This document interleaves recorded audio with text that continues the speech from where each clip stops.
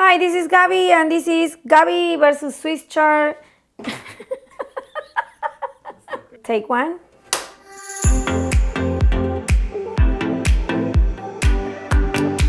So today I'm going to show you what to do with this Swiss chard you got so excited and got at the market. I'm going to show you how to get it from here to here. I'm going to show you how to wash, prep the Swiss chard and cook it, steam it basically on a pot. So it requires a little bit of a space, and that's the problem. Most people think they're gonna get a humongous bunch of Swiss chard and then they get home and they don't know what to do with it. So the way I do it, that is exactly the same way my grandmother did it, is I remove it from the stem and then I wash it. I usually do like 3 washes. This part will get steam, but this part won't. So basically what you wanna do is either cut it and save this for another purpose, and if you're not gonna use it, make sure to compost. If it's a bigger stem, you can go like this. It's kind of fun, it's very therapeutic. I love doing it. And then you pull, right? So I suggest that as soon as you get from the market, prep this and get it out of the way, because then you'll have it in the fridge for 3 days, it starts dying, you throw it out, you wasted your money, you wasted your time. This is how we clean the Swiss chard. So if you do not have a bucket, please have a very clean sink. I done it in the sink because what we're going to do is the same way you wash any greens, any fruits. We're going to fill this up with water, let it sit there for a little bit and let that soil sink to the bottom. Let's do it. Cold water, obviously. You can like shake it a little. So we're gonna do the water, let the water do its magic. Now it's all covered with water. I'm gonna press it gently. You don't wanna squeeze it too much. And let it sit there for a few minutes. This is the first wash. Recommend to do it 2 or 3 times. You'll be the judge. So what you're gonna do, instead of dumping the water, because that will get all the soil back into your Swiss chard, you basically are going to lift. And I have the luxury of having another one of these containers. You guys know I love these containers. They're cheap. I got them at the 99-cent store. I use them for many things. It's not that bad plastic.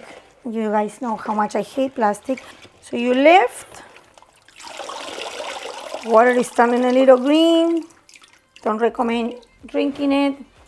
All right, so in your last wash, when your water is already clean, basically what you're going to do, you don't even need to drain the excess water. You want that excess water on the leaves because that's what's going to help with the steaming. So basically you're gonna lift it up, put it on your pot without making a mess. I know it's gonna look like a lot, but you'll see. I'm gonna push it down. No salt, nothing, because the salt is kind of like not going to distribute evenly. You better salt it when you cook.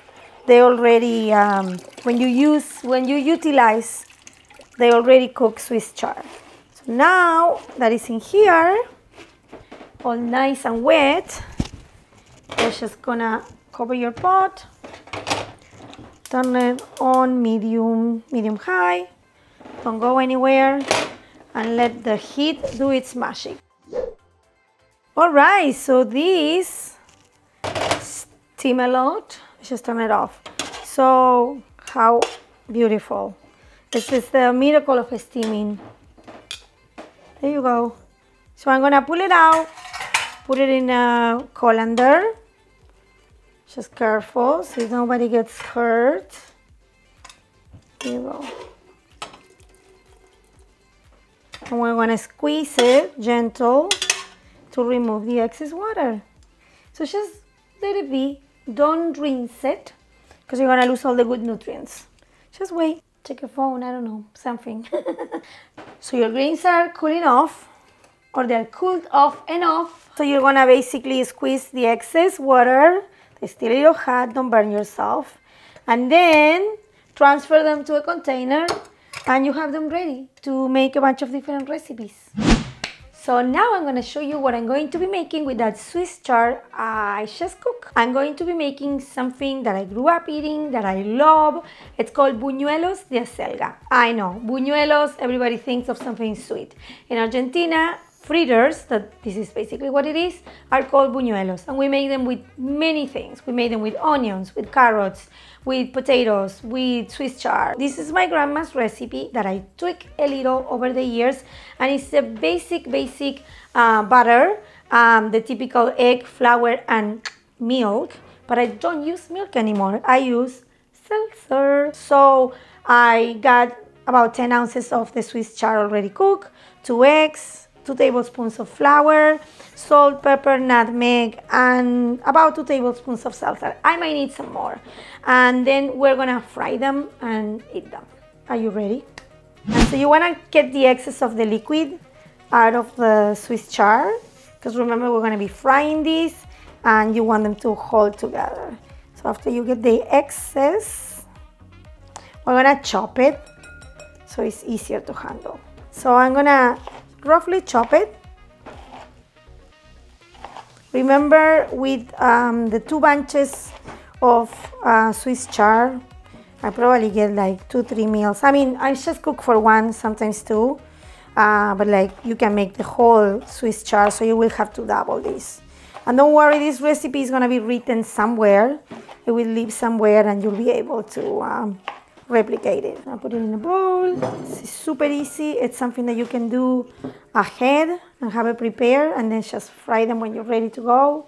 So first I'm gonna put some salt, good salt, some pepper. Nutmeg is the secret powerful ingredient. I can't have this without nutmeg. How much?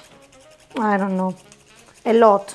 You can always adjust it, you know, like after when you're ready, mix the butter, you can always fry a little bit so you can taste the flavor if you think that it's missing something. Now I'm gonna put all the flour. This is a straightforward. The eggs, 2 eggs, 2 pretty eggs. I'm gonna start mixing. You don't need to beat them, just mix them. There are many ways to make fritters. There are recipes, there's so many recipes under the sun as like people frying fritters. Some of them have more flour. Some, like I mentioned before, call for milk. I try to avoid milk. We're not good friends anymore. So I use seltzer, and that's the next ingredient. And now, last but not least, I'm gonna put the magic ingredient, which I use a lot in many other recipes. All right, we're ready to cook. Yay!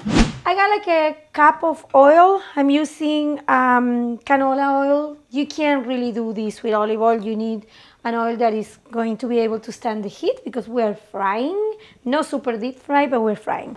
So you get a spoonful when your oil is really hot and gentle and away.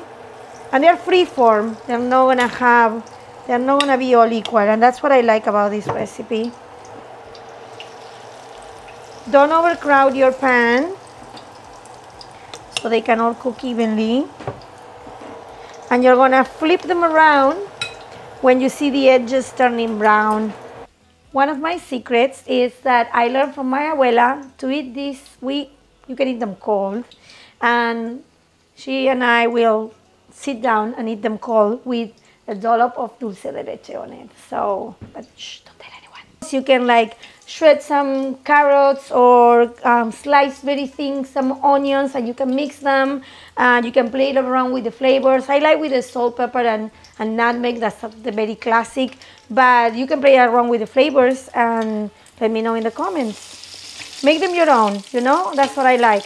I like people to make my recipes their own. So here are my fritters. My grandma used to sprinkle them with sugar sometime. I love her. And yes, you can make them as little or small as you want, so you can have them as an appetizer. I will eat this with a salad. The sky's the limit. Let me know in the comments. How do you like them? How do you eat them? All right, so I'm gonna do the testy test. Ready? Ooh, listen to this. Ooh, yummy. You make sure you're eating your greens. Delicioso. So good.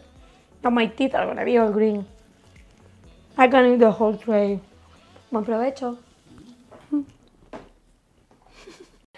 Hi Okay guys, so you just finished watching a video, so I want to thank you for that, and I want to ask you if you want to support me. The best thing you can do right now is, you haven't yet, is subscribe to this channel in the red button right there.